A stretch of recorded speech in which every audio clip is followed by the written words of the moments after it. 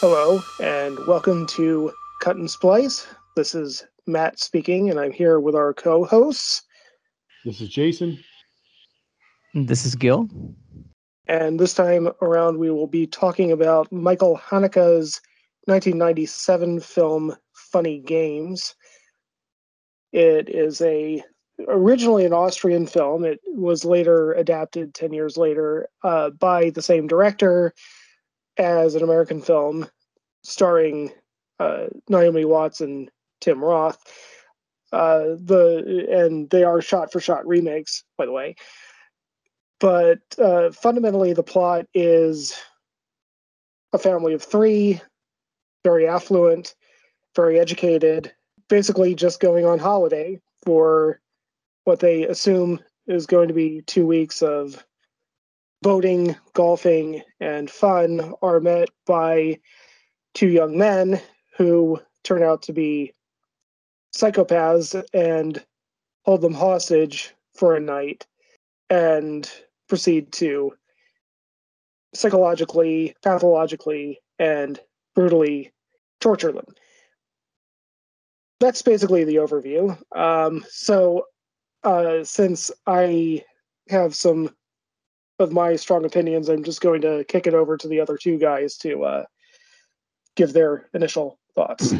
It's probably important to mention that even though you've seen both of them, that we're primarily talking about the Austrian version because while I was hoping to see both versions before we had a chance to talk about them, that didn't really work out. Yeah, and just as a preface, like if I do for some reason make a comment about the remake, it's going to be something about the technical side. I can't stress enough, this is a shot-for-shot remake. Like Right.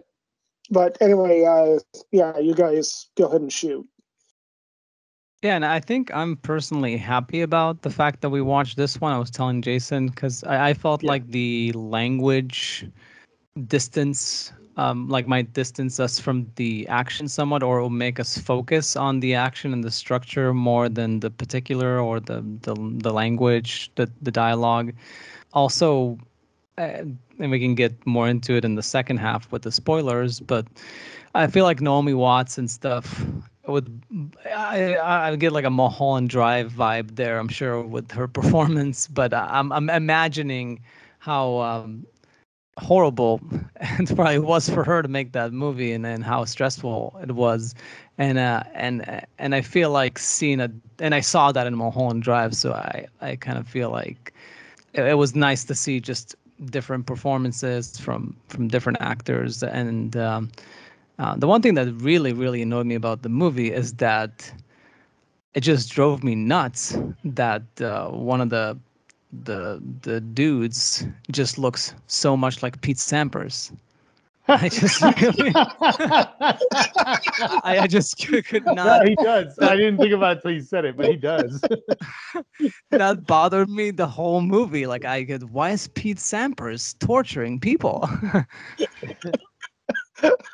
But that aside, guy. yeah. But I guess like one last question that I would have as far as the comparison. So I wasn't Michael Pete or something was in the remake. Yeah. No, Michael Pitt. Yeah. Pitt. Sorry, and he plays which one of the two does he play? The dominant of the two. The dominant of the two. It's funny because I Sampras. think he looks more like the other one. I guess in the remake they're both kind of blondes, like dirty blondes. Yeah. Anyways, yeah. So that's that. That's funny. But yeah, I guess we should go. So I mean, Matt, you should start. Just I know that you have very strong feelings about it, so maybe you should start, and we can take it from there. As far as I actually agree. I think Matt should start simply because before any of us saw this, he gave us his pretty dramatic feelings about this movie. So it might be best for the if anyone ever listens to this audience to to get the same experience.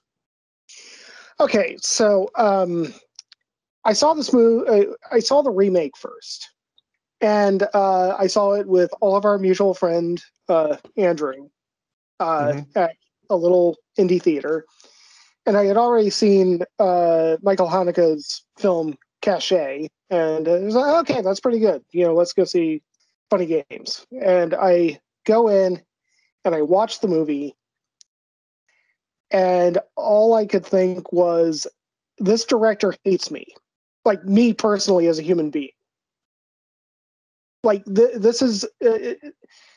movie is something that it's like a catch-22 that he made for himself, in that if I hate it, I'm a good person because I hate seeing innocent people needlessly tortured and brutally murdered for entertainment purposes.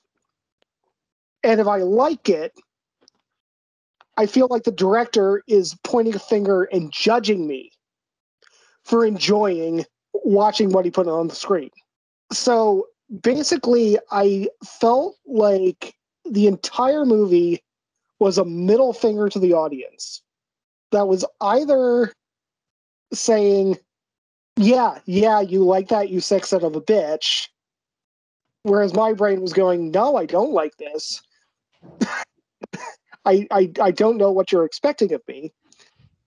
And then the other middle finger was to the audience that did like it, in that, well, yeah, you like that, you sick son of a bitch, don't you?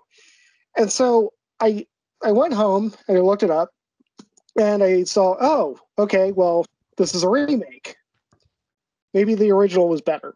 Maybe, and trying to remember the chronology, if I saw, I saw The Lives of Others before I saw Funny Games, and the lead actor, the late, great, forgive any German-speaking friends who might ever hear this, Ulrich Mühl was the lead actor in The Lives of Others, and I saw that he was the lead in the original Funny Games. So I was like, okay, I'm going to go back and go to watch the original and see if there was just something lost in translation.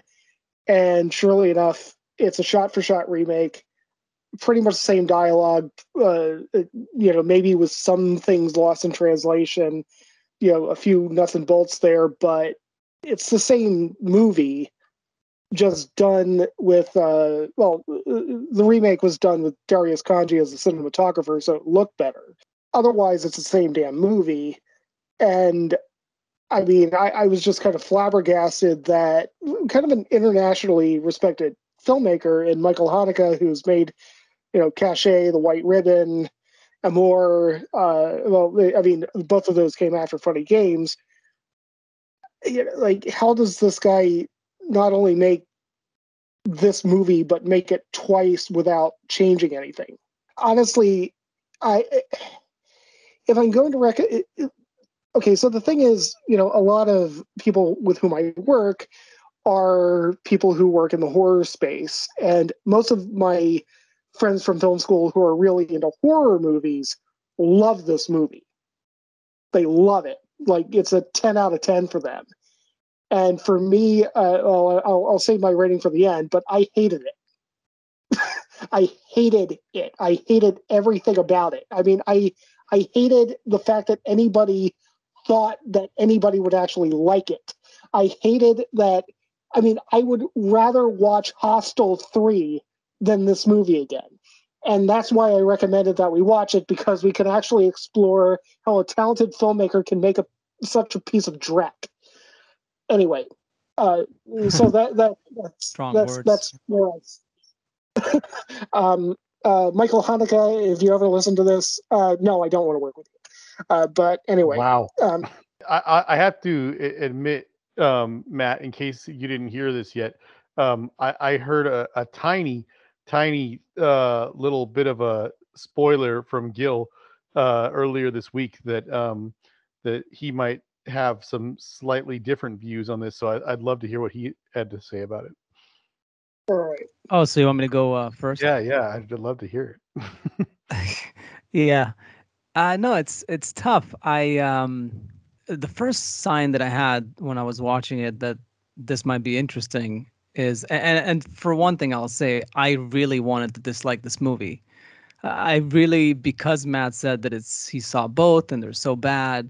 I said like I don't want to be the anti-Matt guy. I'm gonna end up being like the left or actually the right. It's basically like the politics in the U.S. now is like that you're always anti the other side basically.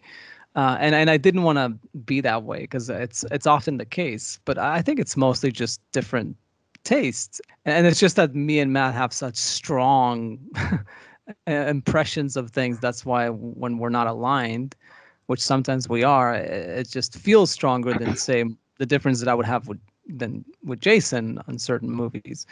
But the first hint that I had was the Criterion Collection thing came up. And I was like, wait a second. I mean, like, these are like really sophisticated movie fans. Why are they like putting this on the Criterion Collection? It's like, okay. I did see that as well, and I went, whoa. Yeah.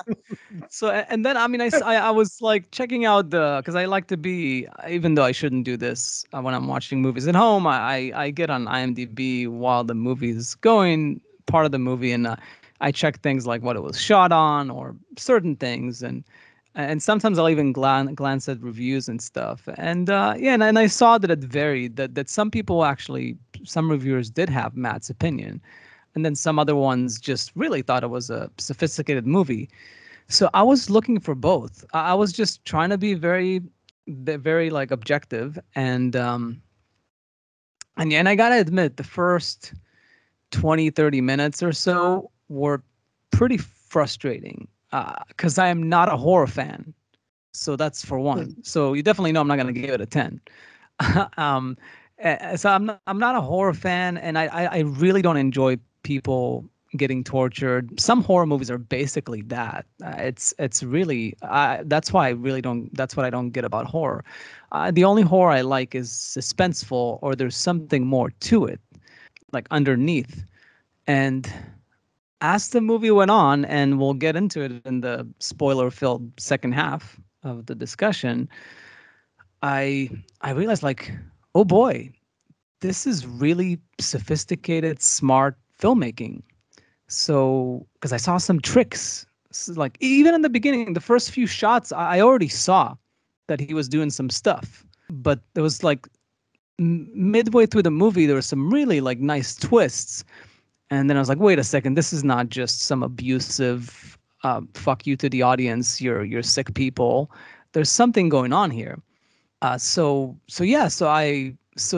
became even more and more interested and attentive. And towards the end, there's a few more tricks towards the end that are happening that we can get to. And I don't know, I'm still on the fence as far as whether I would recommend this movie for people to watch. I would say if you're a horror fan, you could probably watch it and enjoy it. I don't know if you'll get everything that's going on there thematically, but it's got suspense to it. It's got some interesting things. And if you're a casual movie watcher, yes, this is not for you. But if you're a movie buff, and I can't believe I'm saying this, but if you're a movie buff and you like to keep close attention to detail, there's something to this. As long as you can stomach the abuse, the one last thing I would say is like as I was watching it, I was really frustrated with it.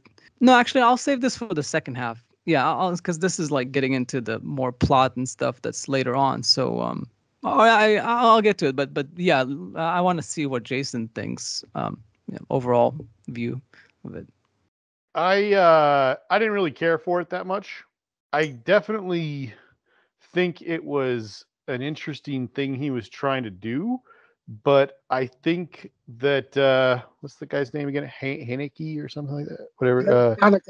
Haneke. I think. All right, sorry.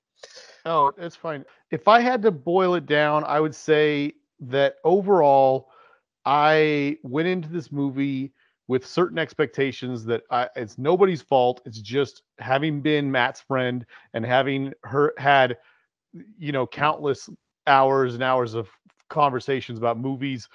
inevitably I've probably heard Matt say something similar to what you just heard him say at least 7 times. And so I went into this expecting this to be like complete dreck. And I don't think I don't think that I feel as strongly as Matt does that it's like that bad. It is bad though. And what I would say, bottom line, is that I think that the director was trying to do something very sophisticated, and I don't think it succeeded. That's my opinion. I think it's really pretentious. I feel very similarly to what Matt said about the Catch-22, but I kind of would phrase it differently than what he did. I mean, clearly, I think it's pretty clear, at least, that the director is trying to make a comment about like violence and how we as a society like deal with violence and stuff like that. And I think, like what Matt said, in a way, he's kind of daring you to enjoy the movie. And I think that it's like what Matt said, it's like a catch-22. If you did enjoy it in a traditional movie viewing experience sort of way, then that kind of makes you sick. And if you didn't enjoy it, the catch-22 part is that all the pretentious filmmakers are going to be like, well, you just didn't get it. And I don't think that's the case. I think he just failed. and I don't think it's like it's far off. It's pretty damn close. It's just, I don't think it really works. And I can go into more detail as to why, but that's more or less how I feel about it. Yeah, I mean, Matt, I have a question about your reaction to it. Because you say that, don't you feel there's a lot of movies that the fact that they show something doesn't mean they condone it per se. It's just that they're presenting it to be essentially absorbed and make of it what you will. But it's not as if he condones it. I don't think there's anything overtly that he's doing where he's yeah, you like it, bitch. Not in that sense. We can talk about specific lines in the movie and things like that, and some of the tricks that are cinematic tricks that are used. But I personally don't think that this movie condones the violence or glorifies it for that matter. I don't think that it does. Well, I mean, I'm the first person to say that depiction does not equal endorsement. I mean, Requiem for a Dream is the greatest anti-drug movie that you can make, and it has depictions of drug use galore. You can't make an effective anti-drug movie without showing people suffering from their drug use. But I have to admit that a part of this, and usually I'm operating in my prefrontal cortex, but this was a gut reaction to me. First of all, I mean, I do have to admit that I just felt like I was being judged by the filmmaker to begin with. But beyond that, I mean, again, Michael Haneke was never, I don't think that Michael Haneke was ever endeavoring to make either the torture porn fans nor the Stan Brakhage fans or anything in between come into this movie and start chuckling when a good person gets tortured. I think that it was mostly a lot of cheap tropes of violence that are used in movies. And again, this is where you can make an argument for the movie, which is, kind of holding a mirror up to some of the stuff that we take for granted, which we can get into in the next segment. But I felt the entire time like he was torturing me. And as somebody who does think way too much about movies, okay, actually, you know what? I need to save most of this for the second portion. It's tough not to get into the. We can just talk about it. It's fine. I mean, we don't have. I don't. No. I mean, we can get there, but let's finish it off then. As far as recommendation. But go ahead. Well, actually, yeah. Let me just make a broad statement though.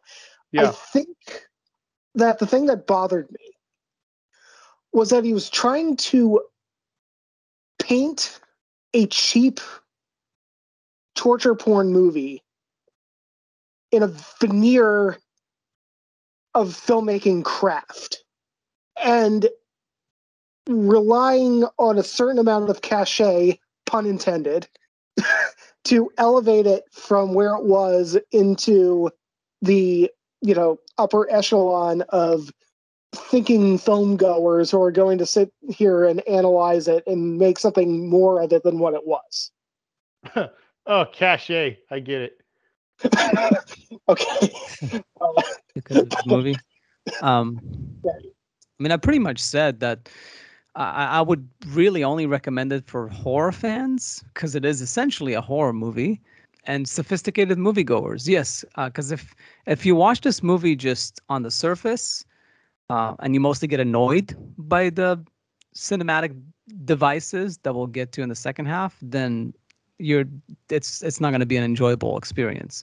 But if you're interested in that and you want to keep an eye out for the things that happen that also can be annoying, but if you try to understand why they're done, then it kind of shows you how you can take torture porn essentially and make it an art house movie. In a way, it's a way to do it. It's more a more modern way for sure that he's doing it, but it's doable. Whether I would recommend this movie, it's not fun, in spite of the funny in the title. It's not a fun movie to watch, and there's probably many other movies that are worth watching before this one. But since I was obligated to see it for this, I saw value in it. So yeah. I mean, as far as my rating for it, it's really tough because I really wanted to give it a 6 or less, but I gotta, for the sophistication, I have to inch it into a 7. I'm very much on the fence. I think it's a 7 for me, but I understand why other people would rate it much lower because they're looking for something else when they're watching the movie, and I don't know. Maybe it didn't grab them the way it grabbed me, but I'm not endorsing it as like, oh, this is a great watch. I'm just saying that there was enough sophistication there to give me a nice meal of a movie. As a movie fan, as someone that's really interested in the craft and the grammar of cinema, it gave me more than a lot of movies I've watched recently, which is something. I don't know. I guess I thought it was like it had some moments that I liked. Some like choices, like the certain shots and stuff. I'm actually having trouble remembering them right now. But yeah, I think like I said, and obviously we'll get into this later more, but like I feel like he was going for something, and I don't really feel like he achieved it. And as such, I'd probably say it was like definitely not the worst movie I've ever seen. I've seen far worse than that, but maybe like a 3 or something. Wow, Right. that's going down there. Now I'm curious what Matt rated it. Well, and I have to stress this point. Like, I mean, I've seen movies that are, I can say, are objectively worse than this, like just from a filmmaking standpoint. Right. That's what But I was getting at. Yeah. but they were what they were. Like I would recommend Jingle All the Way over Funny Games to most people. Jingle All the Way has a couple funny moments. Yeah, Yeah. it's a good comedy. So. Pretty terrible ending. Yeah. Original, I give it a 2. Remake, I give it a 3 because of kanji. Okay. Wow, that's crazy. I wonder if I can get that low.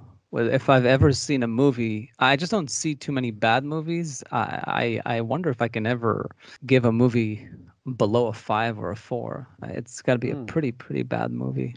But I could recommend some really bad ones at some point. yeah, no, maybe I should revise my maybe I should give this movie a 6 and just revise a lot of my ratings, and I should go into the 5s and the 4s and the 3s more often, I guess. But Yeah. it's all good. I mean, that's why we have these discussions. That's the fun of it. So we're like 7, 3, and a 4. Or 7, 2. 3, and You're a 2. 2 for the original, right, Matt? Yeah, it was a 2 for the original, a 3 for the remake. And But, Jason is a 3. a th- Okay, 2, 3, and a 7. That's a pretty big gap. yeah. So let's get into it. Let's bridge that gap. I mean, I guess if I met somebody and I after speaking to them, I got this feeling that they would really appreciate something about the movie. Yeah, I'd probably recommend it, but I'd probably recommend it with some, some warnings. Like, I don't particularly like it, but based on what you're saying, I think that you might, blah blah blah blah blah. And it's certainly a very interesting, the guy definitely tried something. There's no doubt about that. If I met a sophomore film school student who was really into Lars von Trier, I would recommend it. Oh, that's a good point. Yes. What who was the person? The one any sophomore film student who was into sophomore film student. Yeah, Well, who was into a Lars film von student. Trier. A film student, I would recommend seeing this because you're trying to study the craft. It's That's a good point. Yeah, but particularly somebody who's really into Lars von Trier. Yeah, no, because his movies are torture too. Sometimes, I mean, on purposefully. Sometimes, yeah. And I mean, Lars von Trier referred to himself as a cinematic masturbator. So I mean that seems cogent. Yeah, no, he's definitely self-indulgent. There's no question, but he still makes pretty good movies. I don't want to get sidetracked here, but I'm glad you brought that up, Matt, because I've been sitting here as we've been talking. In the back of my brain, I've been trying to think of movies that I really, really didn't like that I hated more than this, like I really, really hated. Like something that would be far worse than this. And I was like, oh man, my experience with Antichrist, that might have been a movie that I really hated. But then again, that movie had a lot going for it that this one doesn't. So I don't know, whatever. Anyway, just throwing that out there. It's a good one. I wonder if I ever rated that one. That's got to be a 4 at least for me for that one. That's a bad movie. So really, that was a tough movie. Oh God! I remember bloody meeting you guys out. Yeah. Anyway. I give it a 6. I give it a 6. What? I'm telling you, it's pretty rare that I give less than a 6. All right, you need to watch Mortal Kombat Annihilation. I probably do. I remember that one. Like, did I see it? I think I saw it. Mortal Kombat. There's a couple of really bad movies in the last 15 years that were like considered parodies, but were like really bad, like epic movie and stuff like that. Those would probably be lower than 6 for you as well. This is the curse. This is the curse of having IMDb be like even a part of our adolescence to early adulthood, where you're constantly rating everything on a 1 to 10 scale, and you don't want to be you don't want to be the ass who's like just rating everything a 1, or like the fanboy who's rating everything a 10. So even if you hate the movie, it's like a 5 or a 6. No, if you hate the movie, it's a 2 or a 1. If you're it's like a 5 or a 6 or something. But it's what? I gave it a 2. Mortal Kombat Annihilation. See, it's a pretty bad movie. There you go. It's possible. Right. I'm not sure if I've ever given a 1, but I gave a 2. That's probably my lowest rating. I don't know why I'm being stupid. I can actually go through my ratings list and just go to the 2s, and then I can see what I've rated that low. But in any case, we're being sidetracked here. That doesn't sound like good radio. So spoiler. So to the spoilers we go. Yeah. So I'm curious to know, Jason, what were the parts that you felt he was going for but didn't completely succeed? I mean, I don't know if I'm going to be able to explain this very well, but like I said, that in my opinion, that's kind of what I felt like he was going for. What I mentioned earlier, I feel like it's a statement about violence and our society and how we deal with it and don't deal with it and stuff like that. I would not call this. I would call this movie a failure because I think if you're going to make a movie like that, you need to present the violence and you need to present everything and kind of just you need to create a movie that says something and then allows the audience to talk about it and come to some sort of conclusion.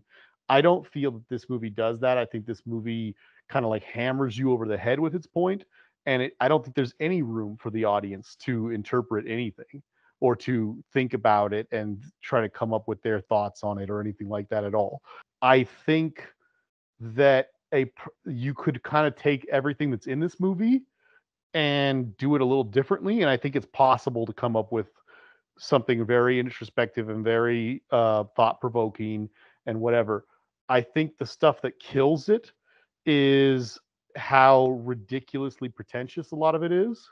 I do like that they were actively trying to subvert the expectations of like normal horror movie type stuff. I don't even know if the director would consider it a horror movie. You know, I mean, like from the way he kind of did stuff, it was almost like he was trying to make an anti-horror movie or something like that. But I don't know. Anyway, I think that okay, just to throw this out there, the violence. We kind of talked about this a little bit, but I'll just throw it out there. All the violence in this movie, the really, really terrible stuff happens off screen. And there are movies that do that very well. That Joaquin Phoenix movie very recently that came out. You were never really here or something like that. Yeah, I'm trying to remember. I think it's like You Were Never Here or something like that. You were never. Yeah, Lynn Ramsey, the Lynn Ramsey movie.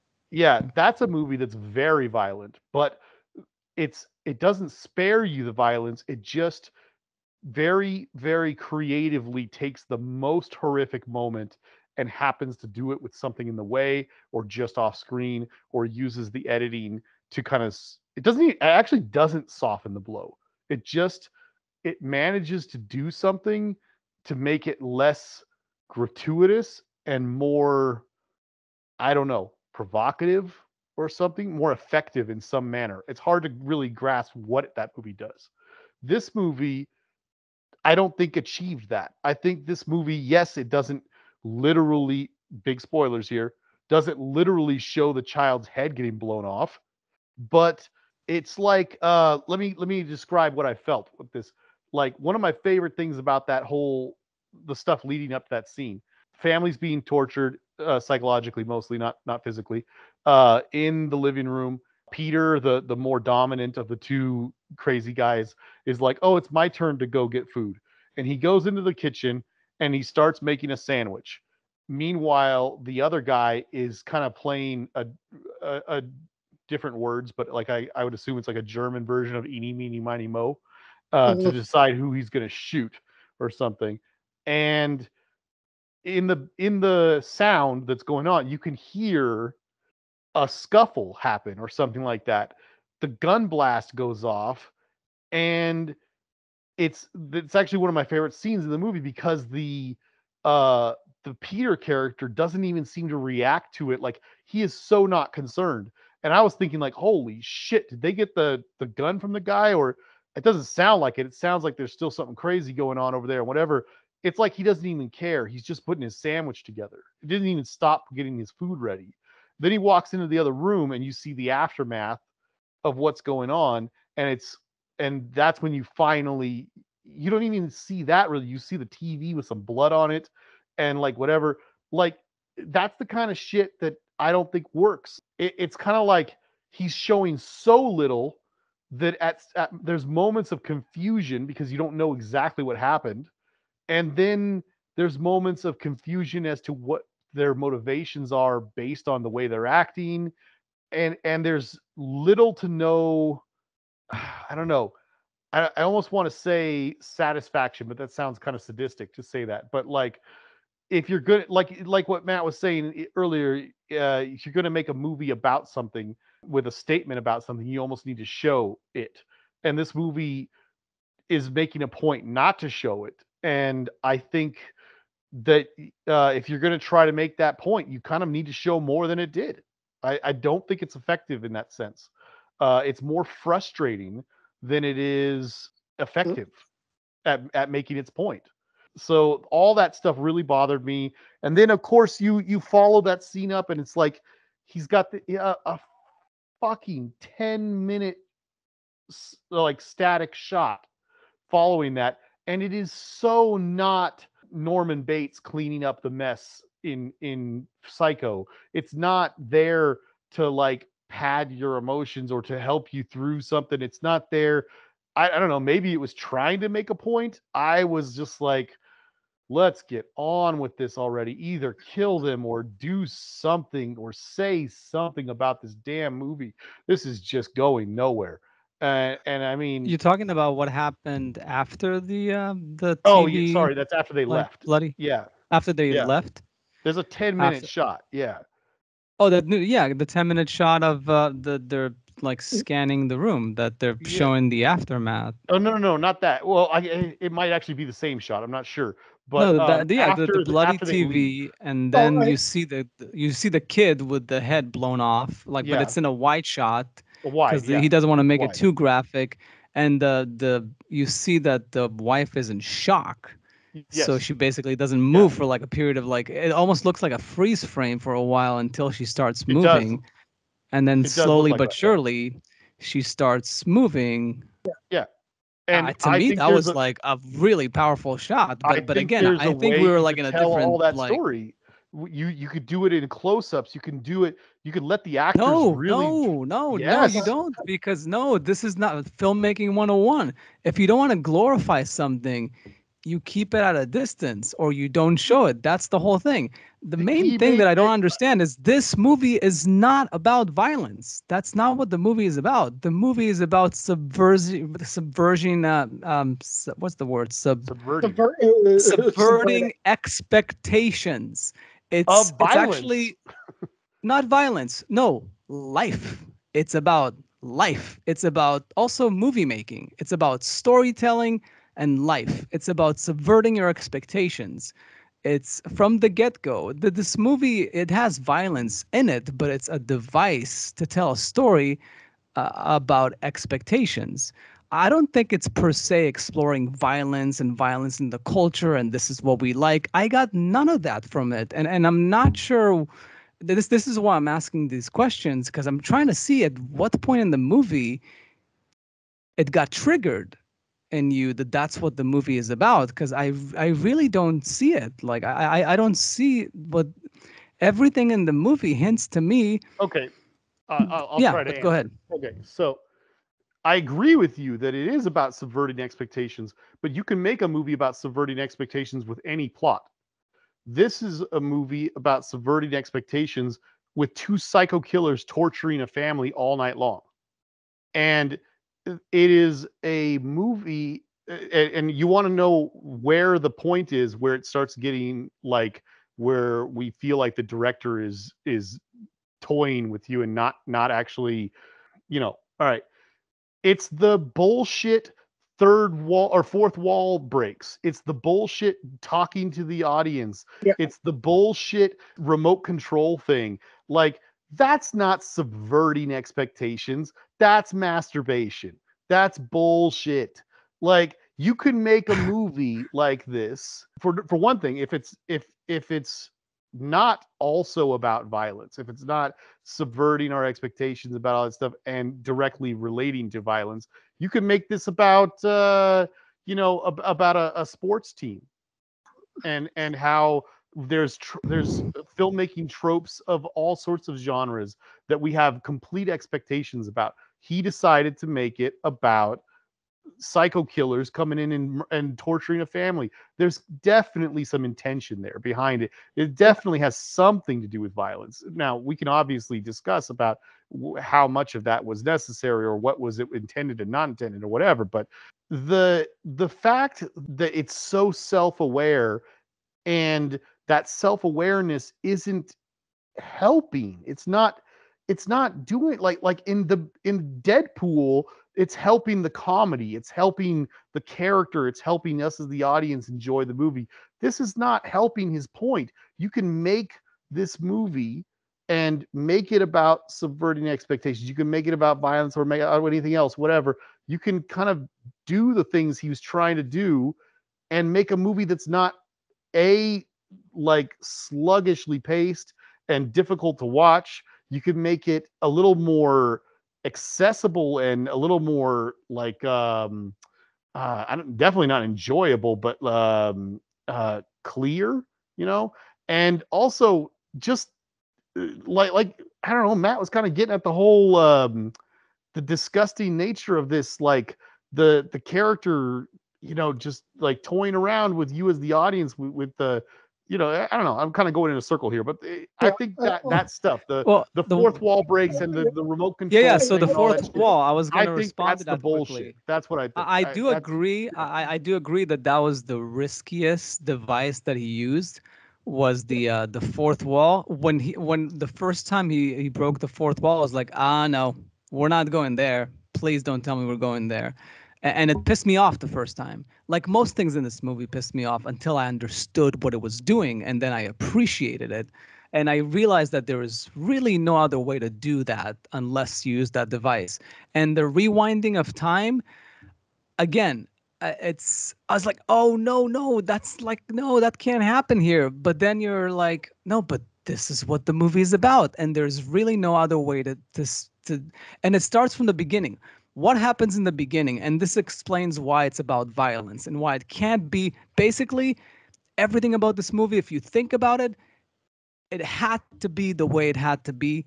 It told itself based on what the premise was. How does the movie start? It's a family going to a holiday, a recreational holiday in a serene lake, right? Which is what most people like. What's the most calm thing that humans do is leisure time and a vacation home. It doesn't get more serene than that, and that's what most people would choose to do if they could have the freedom to do that. And what's the worst thing that can happen to a human being? Being tortured and killed.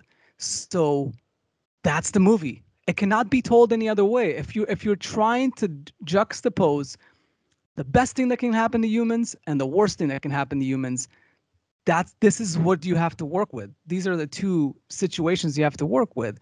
And he shows that in the movie. He explains it in the first scene. They're in a car, and what are they doing? They're playing funny games with listening to classical music, the most serene, calm music in the world. And what happens when the credits start rolling? It's death metal. Yeah. That's the movie. That's what the movie, it's juxtaposing the best case scenario with the worst case scenario. So this is the only way for the movie to happen. And then throughout the movie, what happens? The first trick that I thought was really cool, that really just blew my mind, was when the kid runs away and goes to the neighbor's house, and then you realize, oh my God, they're dead.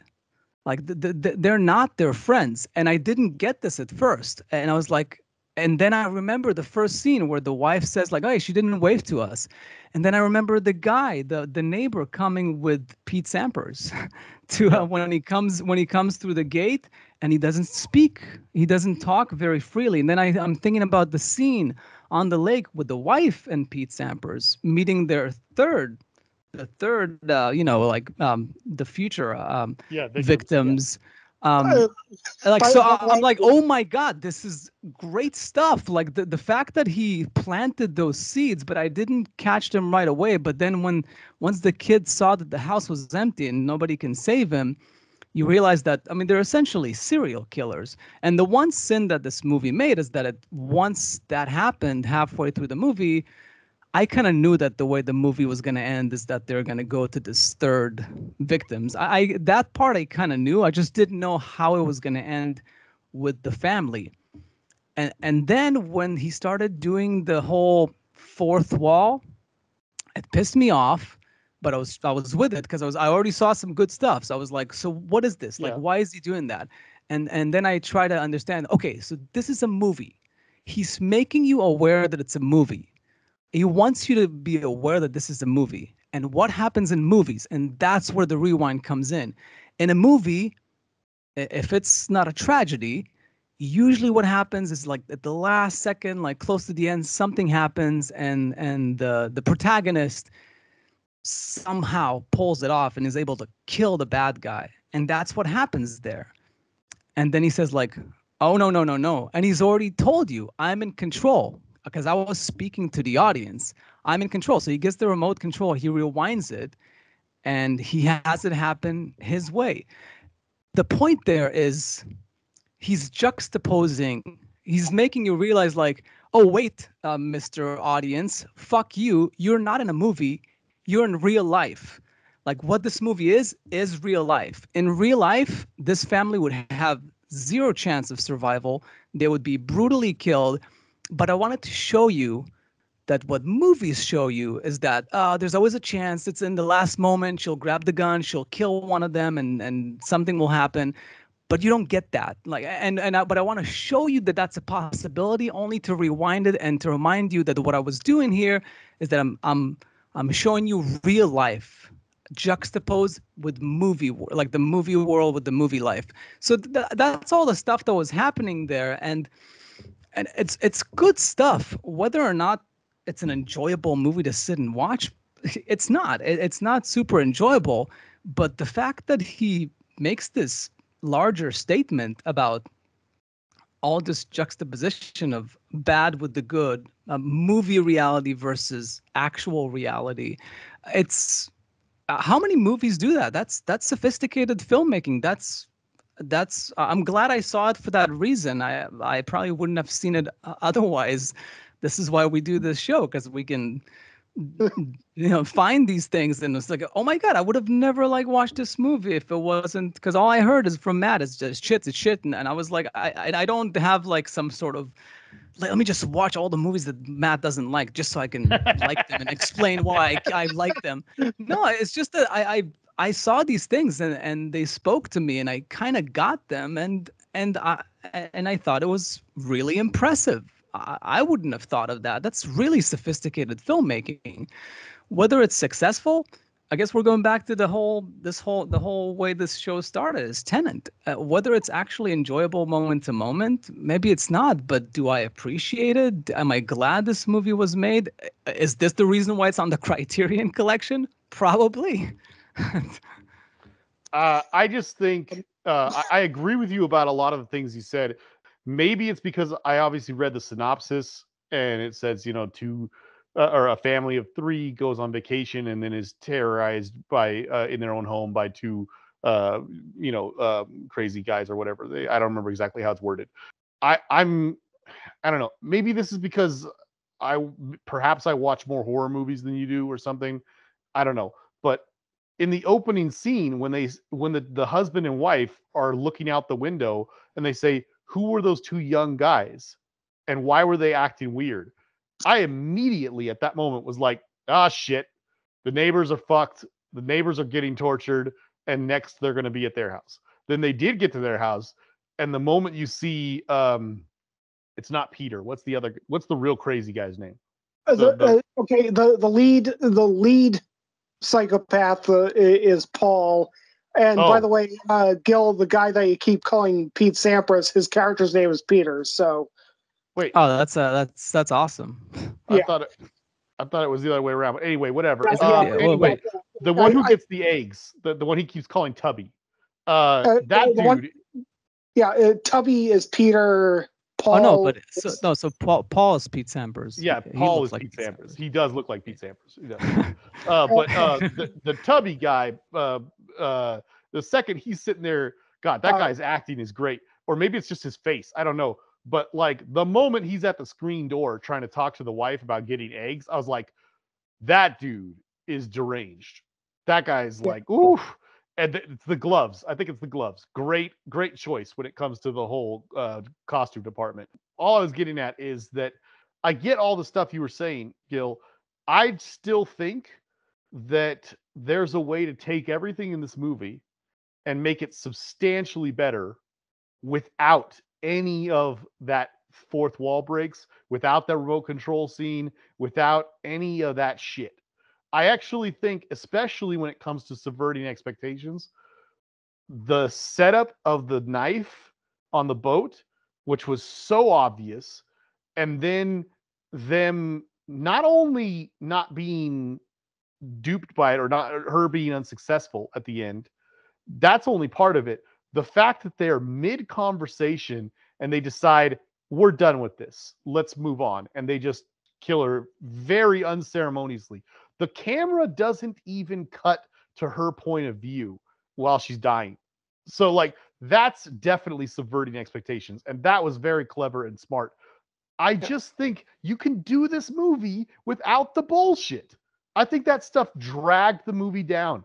And it's not just that, it's a lot of the stuff in this movie I found very pretentious and unnecessarily so. Like I think It's you could make risky the movie without it. devices, but show me that movie. If somebody can make that movie, that's great. But until then, this is unfortunately the best version of that kind of movie that is available. I'm not denying that a better movie could be made about the same theme. I mean, a lot of movies repeat the same theme, but Well, I've let me never seen a rephrase. movie like this. Let me So- rephrase. I think regardless of somebody else could make a better movie, I think this movie would be far superior to itself without that shit. I'm saying that's that the shit thing. I'm not sure. dragged So it what would you have down into the done? mud. I would do But it. I could make this but if he movie doesn't with the talk to the same camera, footage without eh, that, and it still makes the point. no, but if he doesn't talk to the camera, he can't rewind the tape, and if he doesn't rewind the tape, he You still can't have make all the. the subverting expectations. You still have all of it. But he was trying to make the point about the reason why this movie is so depressing and difficult to watch. And by the way, the reason why it's tough to watch is because it's another thing like Tenet and Memento, and he's trying to put you in the shoes of the family. Like he Right. wants you to Yeah, of course. suffer through the movie so you feel what Yeah. the family is going through in a way to relate to them. But I think that you don't get that. You don't you can't in that case there's no catharsis to the movie. The catharsis of the movie is that you don't get the catharsis, that you had it. It was close. But because it's not that kind of movie, it had to have this alternative ending type of thing. Is like it shows you, oh yeah, could have gone this way if this was a movie, but we're presenting to you real life, and real life sucks. It's horrible. It's suffering. That's basically what the movie is saying, and I don't think you can do that without the rewind. And I don't think that without breaking the fourth wall, the rewind would be even stupider. I'm Well, not denying I that it's not. agree. Yeah. Well, of course, Yeah, you can't do one without the other. That's for sure. Oh, well, I mean, if you did, it would be very bad. because he has to um, establish that, hey, look, we're in a movie. I'm talking to the audience. Therefore, if I grab the remote, it's plausible that I can do this. yeah. Otherwise, No, it doesn't work. I was just gonna say though, like I don't have any examples of other movies that have attempted to tell this story. So not that, but specifically with the idea of what you're talking about of so you're saying, movies do this, especially horror movies do this, where you got this situation, it's terrible, but then somehow they manage to pull out something at the end, blah blah blah blah blah. But the thing is, there are a lot of horror movies that end without the final girl making it. She doesn't always survive. And a lot of times there are really like there's a lot of horror movies out there that I don't know. This would be a better like thing to talk about with somebody who's seen hundreds and hundreds of horror movies. I like horror movies, but I'm not like an aficionado or anything. But I think a lot of movies I've seen actually end where it's just ends on a tragic, like, oh, the bad guys managed to kill everybody and nobody got away and blah, blah, blah, blah, blah. And a lot of times they're not great movies, but it's been done, it's been done a lot actually. And I don't think any of them well, maybe some of them were trying to make a statement like this, that like this is real and this is what real life is like and stuff like that. But I don't know. I think for me, I just don't think it really works. I mean, I thought the scene at the end was clever. I don't think I felt any catharsis at all. No, not during the scene. It's just that it explains. Yeah, this is like I said. It's the worst part of the movie is that it becomes obvious that once it's not completely obvious. Like a lot of movies, it has a diversion because he kind of says, "I'm hungry." Like that's why he kills her off because he's just hungry. He's tired of this family. He wants to move on, but he's not actually hungry for food. He's hungry for killing more people. But obviously, there's food in people's kitchens. That's what they eat and stuff. Sure. But so it's hungry for both violence and for food. But yeah, it's the worst part of this movie is that it's midway through it, once you realize what happened to the first family and how it was set up cleverly, then once they're done with the second family, there's going to be a third one, and that they're not getting away with it once he does the remote thing, because that was the catharsis. That was the non-catharsis. It was showing you like, yes, in a movie you're supposed to have a catharsis, but this is not a movie. Like, this is real life. It's a representation of real life, and it's depressing, but at least we're presenting it in a cinematic way and showing you the alternative options to just explain that this is not funny at all. Like, life is not funny. It's actually very depressing, but packaged this way, it illustrates that point. If you just have a horror movie where everybody dies and there's no point being made, obviously that's a bad movie. This is not a bad movie. It might not be an enjoyable movie, but it's not enjoyable for the right reasons. It's just that, again, if you can't enjoy a movie by appreciating what it's trying to do and having the moment to moment still be difficult, it's supposed to be difficult because you're trying to relate to this family as being tortured, then yeah, so it's not that movie. It's not the movie for you. I'm okay watching a 2-hour movie where it's I probably wouldn't want to experience it again. It was a pain, but at the end of it, I felt like I had a very decent meal. Like, I really felt like, wow, I saw something. This was different. This was daring, and it wasn't a home run. I didn't rate it a 10, but boy, I mean, that's cool stuff. That's all I'm saying. But I agree, it's not an enjoyable watch. It's not supposed to be. That's it's not a Tarantino movie where the violence is spectacular. It's no, this is hard stuff. It's shitty, and it's a long take after the kid brains explode, and it's suffering because life is suffering. It's not the movie that you're looking for. It's not a horror movie with the suspense and the this and the that, and last minute they get the. No, it's not. This is real life, and it's horrible. Well, I'm glad that I recommended a movie to you that you haven't seen that you like a lot more than I do. I don't think I've spoken in the last. I was going to say we should let Matt go. Yeah, it's pretty rare that me and Jason go at it, but it's good. It's good stuff. But I mean, well, okay. To take Gil's side on a couple of these things. My word. So, all right, so Peter and Paul on that last scene on the boat with Anna before they unceremoniously, as you put it, just push her aside, kill her, all done. Leading up to that, I don't know if I'm remembering the remake better than I'm remembering the original, but I think the thrust of the conversation was the same, in that Peter was talking about like this conversation between reality and fiction. I was reading into that. I was just kind of ignoring it though. Go on.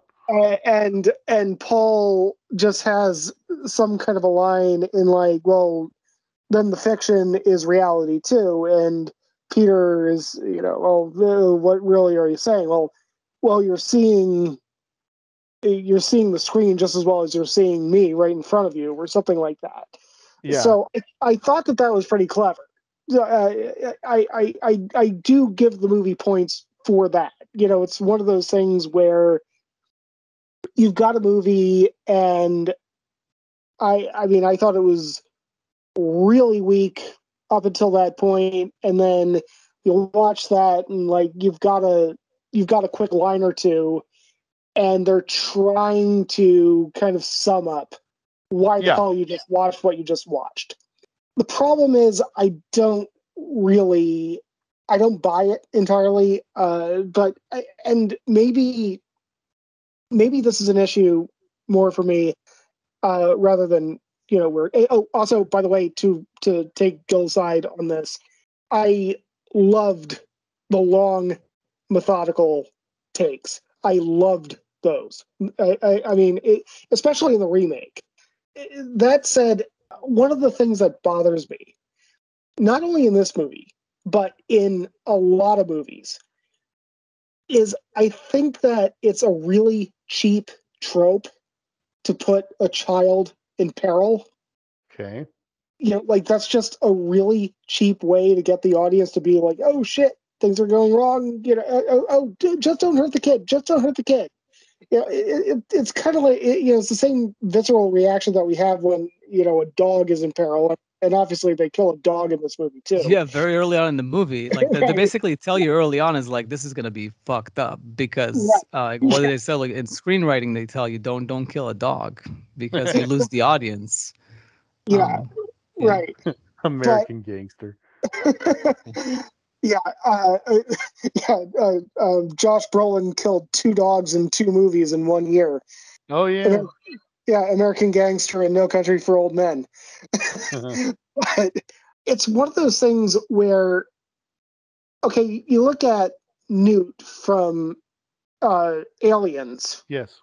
And I still think that that's a little bit of the child in peril trope where, it's just kind of getting a cheap, visceral reaction out of the audience. You're like, oh, geez, it's this poor child and there are these horrifying creatures and, everything is just focused around the peril of this child.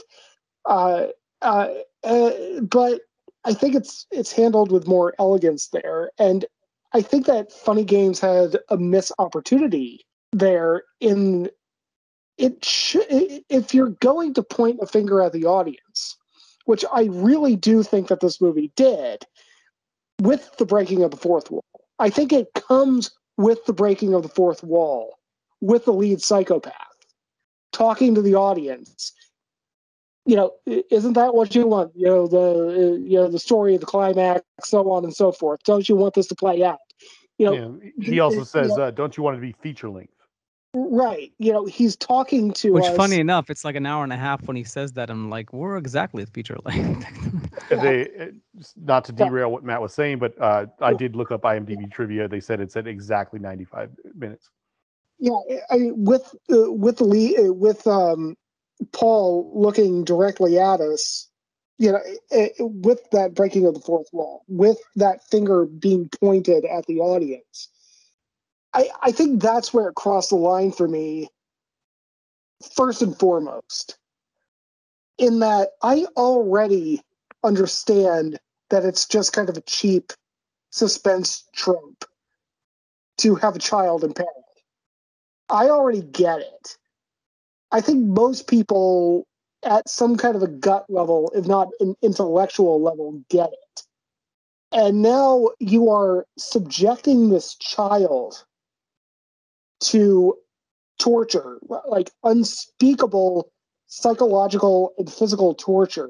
And yeah, they do cut away when he finally gets his head blown off.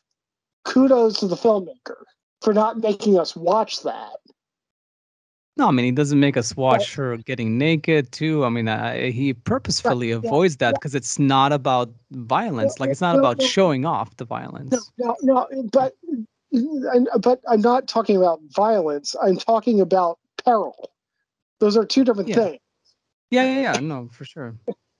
And he definitely, I mean, like, you hear the kid squealing. You know that he's in pain.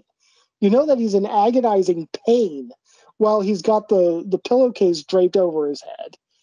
You don't see what he's doing to the kid precisely. You just know that the kid's in agonizing pain. And, I mean, again, maybe this is just a visceral thing. Maybe I need to start firing up my brain a bit more the next time I watch this, if I ever watch this again. But You probably don't need to. but I didn't feel anything other than disgust. Not at the people torturing the child, but at the filmmaker. And the thing is, we can buy into this whole subversion thing. Well, this is all supposed to be a subversive, caricature of how we view, the good and the bad in life, but through the lens of cinema. And this is why he's pushing rewind on the remote and everything like that. Even through that lens, it's just something where I just don't understand what the hell he's trying to tell me by subjecting me to this. Especially, well, actually, I think I do know what he's trying to tell me. Again, like I said earlier, that you're a sick son of a bitch if you do like it, and you're a sick son of a bitch if you don't like it. So I'm trying to understand though, because just before I even forget to ask, you said that the moment that you thought the finger was pointed at you is when he breaks the fourth wall and says, "Don't you want to get to the conclusion?" How is that pointing the finger at you? I mean, I thought it was kind of clear. I mean, well, don't you want this? Huh? Well, No, maybe, not don't you want more violence is obviously this is insufferable images to watch. You want to get to the end of it. Like that's what it's saying. It's not saying don't you like this violence. There's nothing in the dialogue that says that. No, you're putting words in my mouth. I didn't say don't you want more violence. You're saying don't you want this to draw out? But I mean, don't you want this to reach a conclusion to But that wasn't the only time that he broke the fourth wall. But what did he say in the other times? I'm just trying to understand, because to me he said, don't you want to get to the conclusion? Because obviously the audience wants to get to a catharsis. It wants to get to the end. It wants the protagonist to overcome the challenges. That's the expectation that is never met. But that's what he's breaking the fourth wall about. He's not saying like, you sick motherfucker, you're liking this. Like, you want me to rape her in front of you too? You're going to love this shit. No, there's nothing in what he says is suggesting that. It's just saying that you want to get to the end of it because this is it really sucks. Like, it's not enjoyable to watch, but we're spending this time together for a reason, to make a point that suffering sucks, violence sucks. There's nothing glorified about any of this. But through the power of movies, you get to experience this for 2 hours and then hopefully never revisit it again. It's actually kind of crazy to me that you did watch both versions, because I see no reason to watch both, except for like maybe the cinematography differences. But yeah, that's what it's doing there. There's nothing there about pointing the finger. And by the way, I don't think you're wrong. I've seen reviews where critics have had the same impression. So I don't think that you're wrong to. I just don't see why that was taken that way by some people. Well, I mean, I'm generally in favor of the Al Pacino playing Vincent Hanna in Heat. I say what I mean and I mean what I say, but breaking the fourth wall, you're kind of thinking soliloquy. But if that's your goal, like, actions still speak louder than words. We're watching this person like eviscerating 3 people, just torturing them for the hell out of it, and turning to us and saying, oh well, you want this to come to a certain, there's this thing called subtext. And I think there's a certain subtext to those little soliloquies that maybe I'm seeing. Maybe it doesn't exist, but I'm just not taking it at face value coming from a psychopathic murderer. I think the idea that he winks at the audience with the thing with the dog and then he says those few lines, it's that he wants us to feel captive as well. Like, he puts the bad guy in control Not in the same way that, say, Alex in Clockwork Orange talks to the audience. That is more in relating to the suffering of a horrible teenager. But in this, he is not sympathetic in any way. He is a horrible psychopathic serial killer, but by being in control, like by being in touch with the audience, by being able to remote control, rewind it, we're trapped just like the family. That's the only point that any of those moments make. They don't say anything about the audience being sick, about violence being disgusting in our society. None of that is I didn't read into anything like that there. All that I understood is like, oh fuck, he's in control. Like he's in complete control. He's the only one that can speak to the audience. He can rewind the tape. We're fucked. We're fucked, and this family's fucked, and the family after that is fucked. But that's all I read there as far as what the device was doing. But again, like I said, I saw a critic reacting the way that you did. So it's not that there was something there that made it. I'm just, and I guess I'm just not buying it because I saw it completely differently. It's exactly what it was supposed to be doing, and I think Jason's explanation I accept more, that it's just was a shitty device and maybe you could have used a different device that's less polarizing. Let me give you an example. I think that in plenty of movies they manage to communicate what you're saying, and even in this movie there are moments like when, for instance, when they're not using any of those devices. There's moments when they have taped up the hands and feet of the wife, and when the chubby guy goes to the kitchen, he's talking and he's saying stuff, so we know without seeing him that he's preoccupied, and they don't cut away, so that you get this tension that starts building and building as she hops over to the very, very injured husband who starts biting at the tape trying to get her free, and it gets closer and closer and closer to her getting away, and we as an audience think that she's about to gain some level of control, but he comes back and just with he doesn't get mad, he doesn't do any of the things we would expect him to do. He just goes, why are you doing this? You're gonna make me hurt you again. Oh, blah blah blah blah blah. And it's like the whole scene, as the audience, you feel like, oh, you feel so let down, like, oh man, whatever. That is an example of that working. On the boat, when they at the end where we've all agreed is really clever, where it's like she's got the knife, she starts doing the thing. It's even more clever because they're having this existential conversation that kind of relates to the movie and blah blah blah. What do? Do they look at the camera? Do they do the remote control thing? No. He notices her. He says, "Hey, go stop that and be careful because you can't swim." Which is another moment of us thinking maybe she's going to push him off, and then it's going to be a one-on-one thing. No, it's so good at what it does because none of that happens, and they just, as we said before, unceremoniously kill her, and then the movie moves on, and that's kind of like the whole point and all this stuff. You could make the whole movie that way. You don't need any of the bullshit. And that's my problem with the movie. Because of all that, and on top of the rest of the way he made other scenes of the movie, I think what could have been very clever is really pretentious. And it just killed the movie for me. So I guess, and we can try to like wrap this up here, but we still haven't solved the dilemma. How do you make the point that this is a statement about storytelling, about movie versus reality? If you remove the devices and all you do is she's almost got it. No, they're in control. She almost got it. They're in control. That's a frustrating movie with no point. This is a pretty frustrating movie that you have to really dig to get to a point.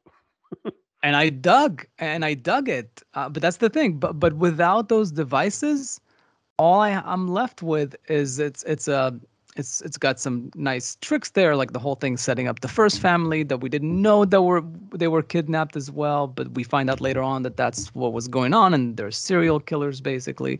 Aside from that, if you don't use those devices, then it's really just one tone. They're always in control. To They answer almost your lose question, control, but they don't. She never gets the gun. She never kills one of you them. use dialogue. That's how you do it, like the way they did in the last scene. In the end, but you're again, using dialogue between characters, and in doing so, you're communicating to the audience what you're trying to say without actually just speaking directly to them. I'm going to take Gil's side on this one. Okay.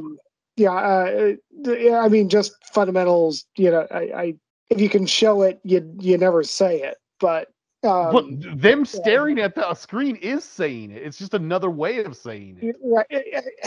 Yeah. Well, I mean, again, I don't like the no, the but also the last thing, the existential discussion about story versus reality. Where's the story part? Because or where's the reality part? Because if all we see is the movie and the fourth wall is never broken, the movie is never rewind. So you're never going to this postmodern thing of we're in a movie. Then that point is not. It can't come across because it was never established that we're in a movie. As far as we're concerned, it's the reality of the world that was created. And if they're talking about story versus not, the only way that would work is if they wink at the audience in the end. They break the fourth wall in the end somehow. The movie Scream is not just a horror movie, but it's also it's in its own right. It's a great horror movie, but it's also a deconstruction of slasher films. It's a commentary on slasher films. The two villains never break the fourth wall. They never do all that stuff, but they introduce them as the kind of characters they are. By the third act, they are talking about movies and giving you basically what the deeper meaning behind this movie is without doing any of that stuff. They are both showing and telling, and they're doing it in a clever way. That is how you make this movie. You do stuff like what's in the last scene on the boat. You do more of that. You change the kind of characters that the two guys were so that it gives you a plausible reason why they're talking about certain things throughout the movie, and you manage to make a good movie out of it. I don't think that you need any of the Deadpool bullshit that works so well in Deadpool, but not so well in this. Yeah, and I think it's just a matter of it was a polarizing device. I felt like it was necessary to make the point, but you feel like it wasn't. And I'll give an example. I think The Shining is a good example of a movie that felt like it was almost about movie making in a way. It was making you aware that you're watching a movie, but it didn't break the fourth wall. There's a few moments where Jack Nicholson looks at the camera, but then you realize he's looking at another character. But yes, that's a movie that is, and there might be some other examples that maybe that's easier to find examples of movies that make you aware that you're watching a movie, but they don't break the fourth wall. It's just tougher to do, and I feel like he just wanted to go out there and kind of go nuts and really do something daring, and the result is that half the people hated it and thought it was hokey, and the other half was like, that's amazing. I've never seen that in a movie and done for the right reason, as far as at least the perception of it. But yeah, because like you said, Woody Allen does it for laughs, and I mean, I think Clockwork Orange, he looks at the camera, I think too. It's I think there's plenty of reasons to do that in movies. I just don't think this one worked for me. I definitely think that you've said some things in this last hour or whatever that we've been talking about that I didn't think about, and it's definitely making me feel a little more favorable about the movie. But overall, it just didn't really work for me. I will say this: this doesn't necessarily mean anything. I just feel like it's worth mentioning because we're talking about this movie and everything.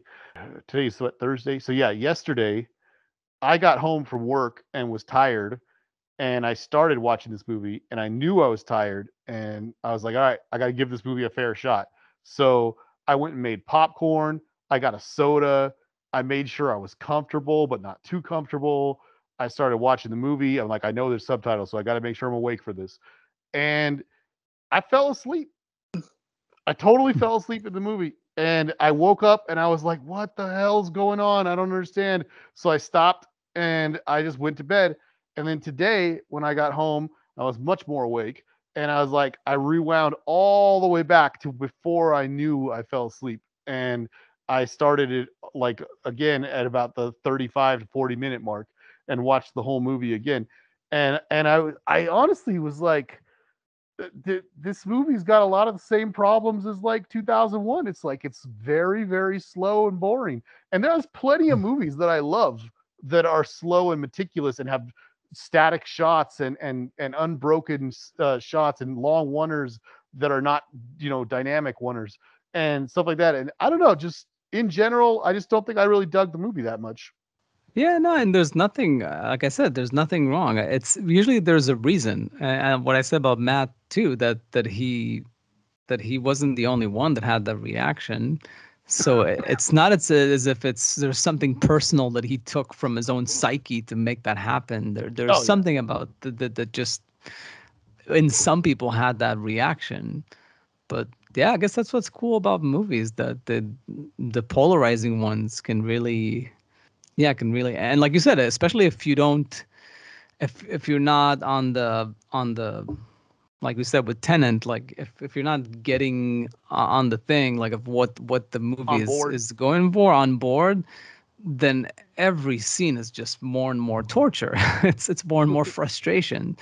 So it's yeah, and I really wanted to dislike this movie. So better luck next time. Maybe Matt can bring some other suggestions.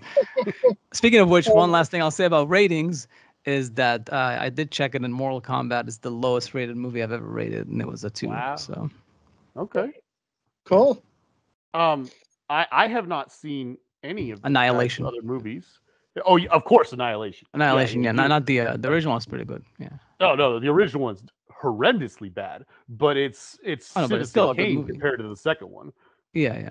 Matt, I know you said you've seen some. I don't know, Gil, if you've seen it. I have not seen any of this guy's other movies.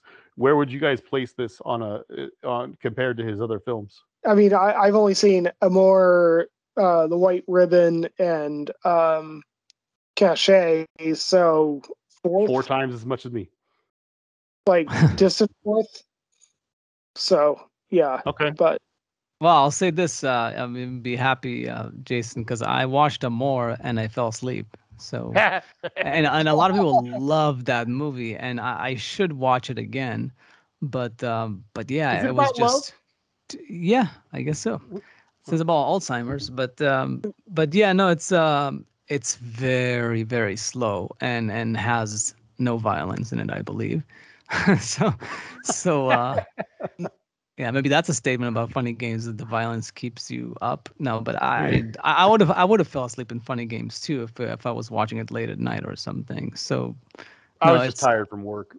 Yeah, but it's a very slow movie. But someday I should give it a chance because that one is like, I think it won the Palme d'Or or something. It's so I guess there's something there. I just need to really be alert when I watch it next time. Matt, where did you place his other 3 films? Like, what's his best one you've seen? Probably The White Ribbon. But okay, yeah. So he does make okay movies. It's just that Funny Games is. Yeah, and again, it just kind of flabbergasted me that not only did he make a movie that I hated, but he made it twice. Yeah, and didn't change anything. There's something to. I mean, that might be another talk that we can do sometimes. Is polarizing movies. It's what is it about them that the ones that just kind of go one way or the other? There's no in between. Yeah. I wanted to ask you guys something real quick. Again, I don't know, Gil, how many of his films you've seen, but this just stood out to me about 5 minutes or so before we jumped on. I wanted to glance at a couple of reviews just to see what the overall take was. I was really surprised that the audience review on this thing was so high, but then again, now that we've discussed it, I can kind of see why. But I wanted to ask you guys, because this one stood out to me, really jumped out. It's a guy named Ed Gonzalez for Slant Magazine said this, and I was just, this is like something that speaks about his other films. So I don't know, because I've never seen any of his other films. But he's talking about the director's work himself. Haneke, is that his name, right? We said it earlier. I can't remember if I'm saying that right. But it said Hanukkah. Sorry, like Hanukkah. I think it's like Hanukkah. the holiday. Yeah, like the holiday. Yeah. Well, Hanukkah's. He just said that his movies. He says his Hanukkah's snooty admonishments are disturbing because they're never self-critical. And I'm wondering, do his other movies have these like? Would you say that his other movies have as much of a direct message that this one does? Because that when I read that, I thought to myself, "Oh my gosh, does this guy have like a history of making these like really statement like movies?" You know? I didn't really see that with Amore. I mean, Gil can chime in, but It seems like Amore was more like David Lynch doing Straight Story or Elephant Man. More straight story, but just basically doing like a straight drama with just a good attention to details and character, but not really going nuts, you know. Yeah, one thing I was gonna say, I forgot. It's amazing I didn't say this earlier, but one thing when I was watching the movie and I was thinking of ways that I would relate this to other movies, is what frustrated me early on about this movie is we've seen examples of families being attacked, and there's like Straw Dogs as an Yes. example of a movie where that's the movie. That's the movie of funny games. What happens when you push an average person to the limit? He pushes back. That's what that movie is about. Yeah. This is the movie where the pushback never happens because it's not a movie. So in a way, initially I thought I was going to use that as an example of a movie that did it better. The idea of being attacked violently and having to defend yourself. But then by the end of it, I realized that like, oh, this movie it's not better than Straw Dogs. Straw Dogs is a more enjoyable movie to watch.